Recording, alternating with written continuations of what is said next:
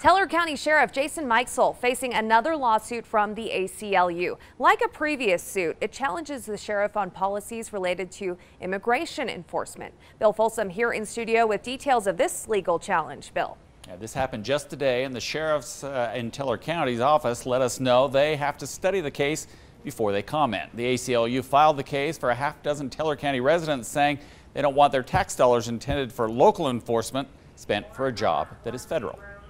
The ACLU and Teller County residents legally challenging the Teller County Sheriff for working with ICE, the U.S. Immigration and Customs Enforcement Agency. Under this agreement, he's going to assign 3 sheriff's deputies to actually enforce federal immigration law.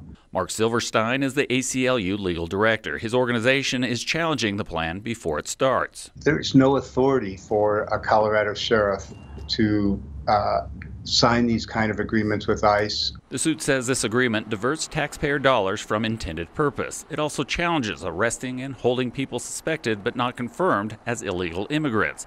The suit cites a new Colorado law passed this year by the legislature and signed just weeks ago by the governor. This new Colorado statute expressly forbids sheriffs and other law enforcement officers from arresting or detaining people because of these purported violations of federal immigration law.